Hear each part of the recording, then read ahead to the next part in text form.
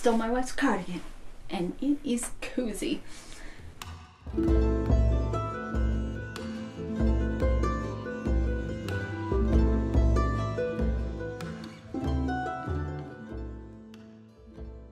The last time it snowed at my house, I was inspired to do a film shoot in the forest. It had been snowing for about a week or so, and finally it was a sunny day, and really the conditions were just too perfect. At first, I had an idea for two characters that I wanted to do. The first one being this elven character, all like ethereal and walking through the forest, you know.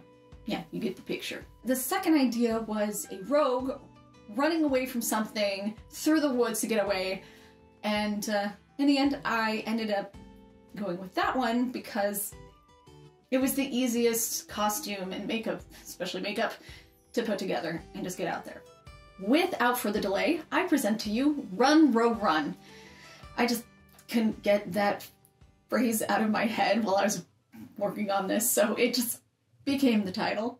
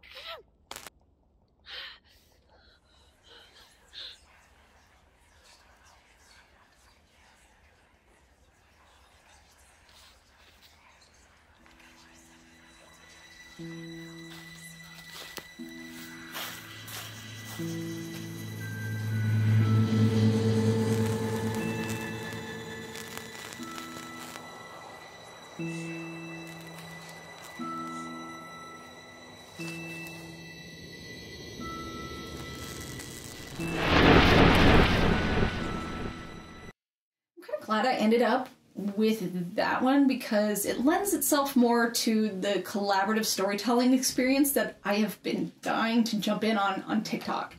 So yay. I still don't have a name for this character, which I'm kind of embarrassed about because that is something I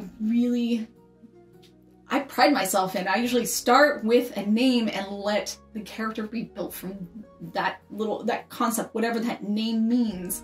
You know, or I have an idea of the character and then I go and find the name that matches that idea. But yeah, I haven't done that yet. So if you have any ideas after watching this little short, put those names in the comments below, and thank you for helping me develop this character.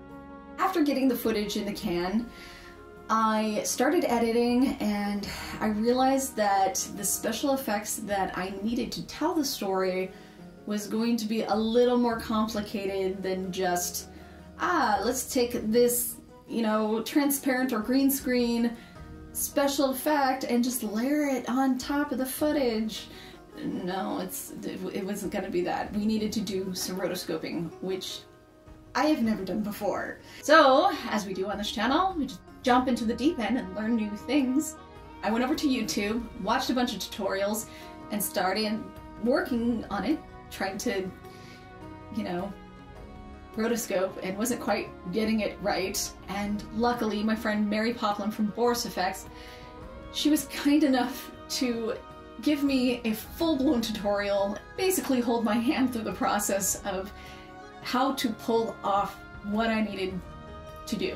And she also showed me a bunch of free resources to the public, which I'm also going to share with you down in the description below. So thank you so much for that. Getting out there and doing this creative project at the beginning of the year especially was just so fulfilling and exactly what I needed. And yeah, I would have had an easier time editing and rotoscoping if I had planned my shots specifically knowing that I would be walking through a big old portal, but at least I know how to roto now. Oh, next video, I'm gonna be talking about that coat that I wore in the film and how I made it. I do get a lot of questions about that coat, and I will be explaining it away in my next video.